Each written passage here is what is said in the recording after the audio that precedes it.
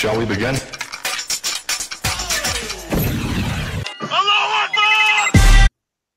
If you see the verse before this one, it says, it speaks about women who offer themselves for sex to sleep with Muhammad. O Prophet, surely we have made lawful for you wives from who you're giving your dowries. That doesn't say dowry, it says you pay them their wages. And those whom, it's not does even say, you know, if you go in Arabic, you see the translation in Arabic, the Arabic word is different. And if you look at the Arabic text, always is totally different from the English text.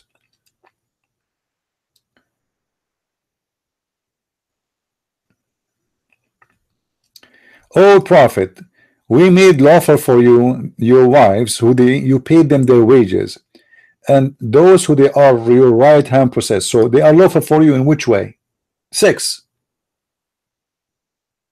All right, sex. They are their wives already.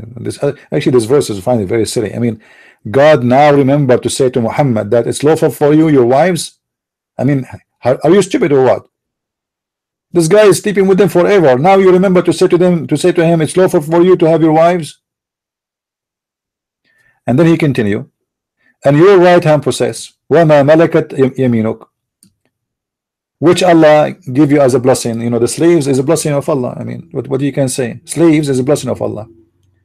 And the daughters of your uncles and your cousin and the daughter of etc. and the daughter of etc. and the daughter of etc. and وَإِمْرَأَ مُؤْمِنَةً إِنْ وَهَبَتْ نَفْسَهَا لِلنَّبِيِّ إِنْ أَرَادَ النَّبِيُّ أَنْ يَسْتَنْكِحُهَا. Let me translate. And any believing women, she offer herself to the Prophet to F her. To what? To F her.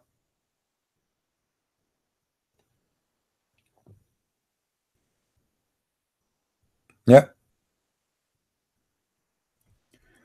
O Prophet, we have made lawful to thee the one you paid them their wages, and those whom your right hand possess, of those who Allah given you as a spoil of war, and the daughters of the uncle, and the father side of the daughter, and the 10 aunts, and the father of the side aunt's daughter, and the daughter, and the daughter, and the daughter of the daughter, and the daughter. Those are all lawful for the Prophet. But he did not stop here.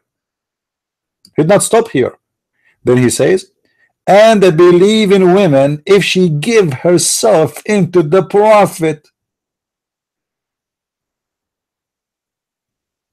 What the heck? What kind of a believing woman she gave herself to the Prophet to F her? Excuse my language. What kind of a believing woman she go to the door of a person? Hello? Yes. Christian friends? Yes. Take me. What? Take me. I'm so hot. Well, this Prophet, he have a long line of women in his bedrooms already. He own a lot of slaves,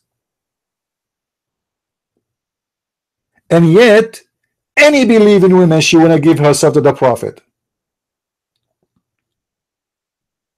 I mean, do you see how nice he is to women? Put yourself in his shoes. Imagine if the Prophet of Allah exists right now. At least there's 500 million women, they want to sleep with him.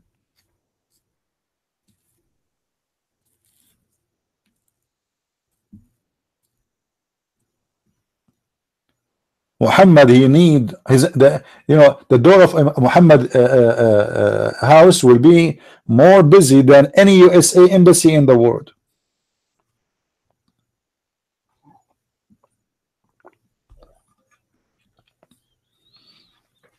Once I went to the USA embassy, man, I want to just get close to the door. I want to get close to the door. I cannot get in. There's hundreds of people, and they keep saying to me, take your turn, take your turn, take your turn. People, they are sleeping like from last night. Imagine. Anyway, so any believing woman, she want to give herself to the Prophet so he can F her, not to marry her. And the prophet desire, and look what the Muslims they say here, desire into taking her into marriage. Liars, it doesn't say that. It says yes, thank you, which mean to if her in a continue ing, if in ing. It doesn't say to marry her.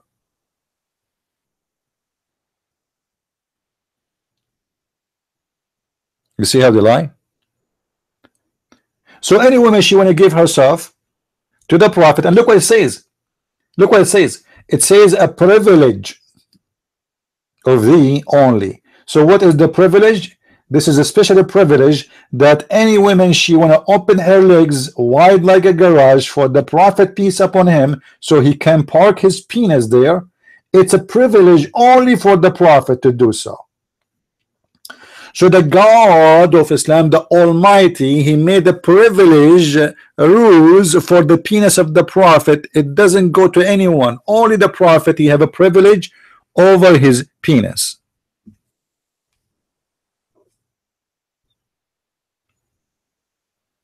Ask yourself, a man who have a lot of wives already, why he needs such a privilege?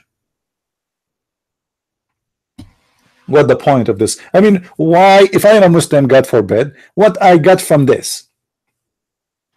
That my prophet, he have a privilege for his balls and his testicles and his penis? The God, the Almighty, who created the whole universe, he is making a special rules for the penis of the prophet so he can have fun.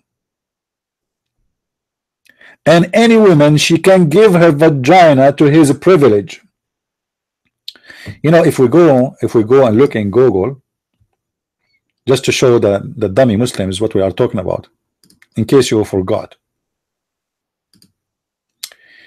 You see, this is the sky, my friend.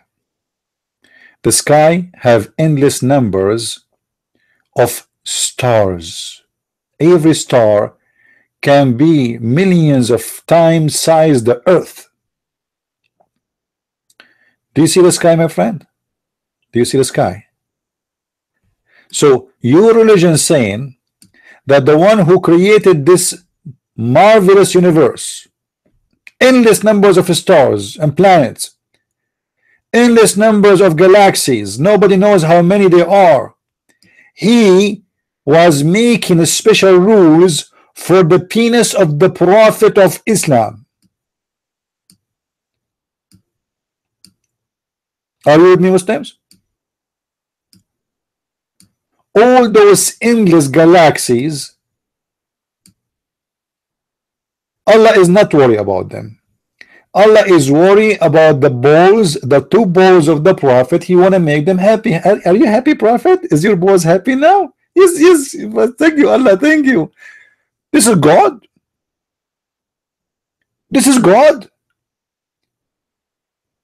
The God who made this universe, he have time for the balls of Muhammad, and he's making a verses for him. Any women she wanna if the prophet, oh sorry, any women he like to if her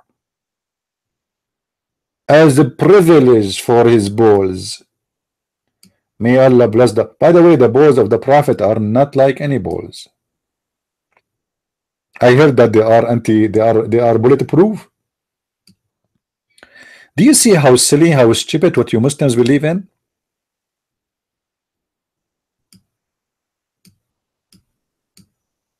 We are talking about God. So you know, God in Islam is just a sex toy to make.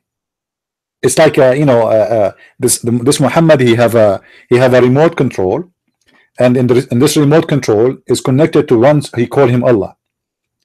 Muhammad is horny. He want women to give themselves to him. He's bored with the women he have. He want more, and he is shy to say. Muhammad is shy since when? He is shy to say, "Give me your wife." So he made a chapter about what is Allah making lawful for him to open the doors for all any women. She is so hot and horny and she needed some sex, and the prophet is there to help your needs.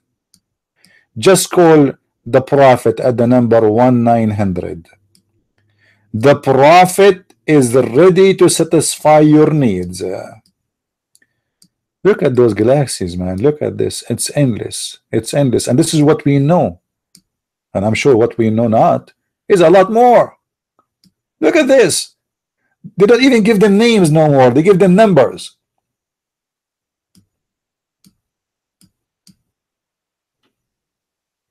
You know what I mean? And then the God who created this, he is worried about the balls of a man, a little insect in this earth. I mean, do you know how small we are? And he is worried about the balls of the prophet. You see, why Allah don't make a verses about, you know, teach the people something good for them? But no, it's a special verse about the privilege of sex for the prophet. Islam is the proper religion. Islam is the most stupid religion. Not only ugly, disgusting, but it is stupid too. Every day at 4:30 p.m. New York time, we are going to have a live broadcast in YouTube. For now, we are going to use the Arabian Prophet account.